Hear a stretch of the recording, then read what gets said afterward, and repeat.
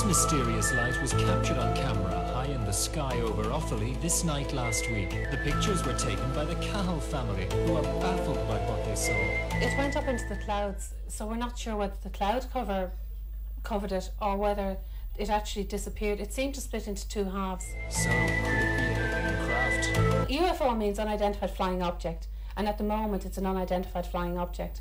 But I'm quite prepared for someone to come along and say, well, tell me what it is. News 2 called on a space expert to look at the image. It's pretty obvious to me that what's actually going on is that we have an out-of-focus, almost point source of light. And these effects you're seeing within the disc are actually the defects within the lens of the camera system. If it was a person, they'd be obviously blurred, but because it's a bright light in a dark sky, it's confused the camera operator. So, could the light be a meteor? And if not, what is it? Now that it's been focused, you can see it is two lights in the distance. It has to be aircraft, the two headlamps of aircraft coming towards directly towards the observer. But it can't be a star. There's nothing that bright that looks like that in the sky.